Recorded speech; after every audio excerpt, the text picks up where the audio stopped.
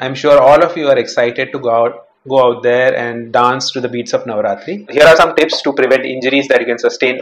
Okay? I see a lot of people wear very fancy shoes or no shoes at all, and this is a recipe for getting knee and ankle injuries. Okay, get good shoes. Make sure that you are aware of your surroundings, of the surface that you are dancing on. Okay, uneven surfaces is a recipe for ankle injuries. Make sure that you're not only not taking care of yourself but people around you as well, and don't injure the other people around you.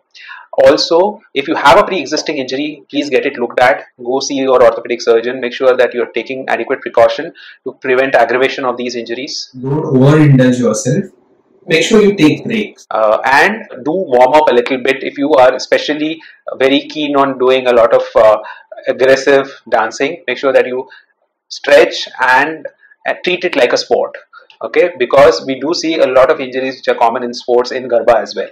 Okay, having said that, don't forget to enjoy yourself during the festival. Jai Ambe, Jai Bhavani.